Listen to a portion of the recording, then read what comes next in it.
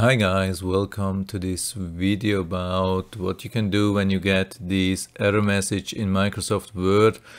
The error message is Word could not create the work file, check the temp environment variable.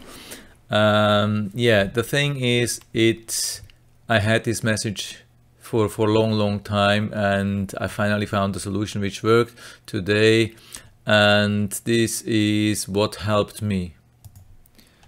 So the thing is, it's not super difficult but not super easy, because we have to deal with the registry editor, but luckily we don't have to make any changes there. We just have to find some value and then maybe adapt a folder. So how to invoke the registry editor? We can just click the Windows button and then start typing Regedit,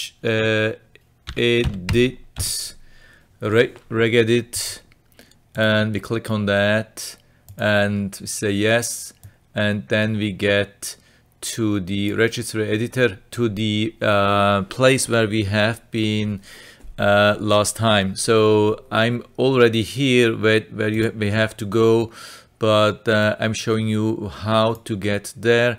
So here you get from the root, you have to invoke the H key current user, then go to software. So here we have that. I will put down the whole description into the whole thing into the description, so you don't have to write it down. You can just copy paste.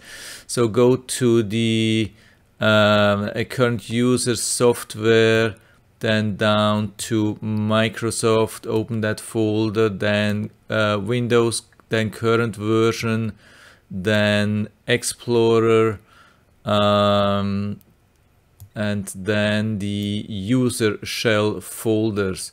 And here there is a cache. Where do we have that? Cache. So here we can see that, and the value, the value name is cache, and the value data is INetCache. So we just copy that. So we have that. That's important that we have that. Okay. So we can cancel. We don't have to change anything. If you don't want to search for that, if you don't want or if you can't find that, that's even an easier thing.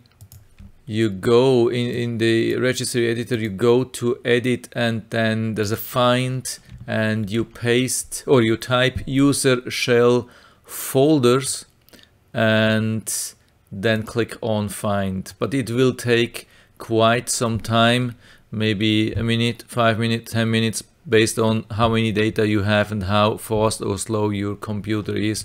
Just grab a coffee, and when you come back, you probably will be at exactly the position. So you just can click on cache and see what value is stored in there and copy the value. So we go now to the Explorer. We open an Explorer Windows, let's say with the Windows and the E key at the same time. Go to the address field, and we paste whatever we have found in the value of this variable. And yeah, now we should get a folder. You can see that Microsoft Windows INetCache, and it should contain another folder which has the name Content.Word. So this is the perfect situation which we can have.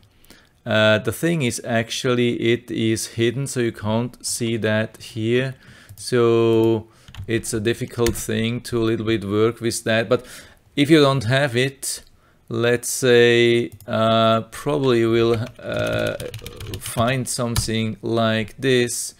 And then you have to make the new folder, the INetCache under the Windows folder. You just press Ctrl, Shift and New, and you paste the here the INetCache content and press enter. So I'm not doing this because I already have this. And then you double click. Yeah, when you have done it, it should be normal like any other folder. You double click on that and you do the same thing for the Content.Word. Yeah, you do the same thing below the INet.cache, go into this folder, then again click Shift Control N. Yeah, I don't know why it's not doing that. Yeah, and then type Content.Word, the thing which you see here, and then press enter, and that should be it. And then maybe best is to reboot and try if the problem is gone. So you really need to have the whole thing, the whole pass as it is in your registry variable here in the cache thing. So this thing, I mean, yeah, you have to have here the whole pass, plus at the end you need a folder which has the name Content.Word within the INetCache. That's it, and it solved the problem for me, and I hope it will solve the problem also for you if you have it. Yeah, it looks like it solved the problem for most of the people, but maybe not for everybody. It would be really interesting to learn from you.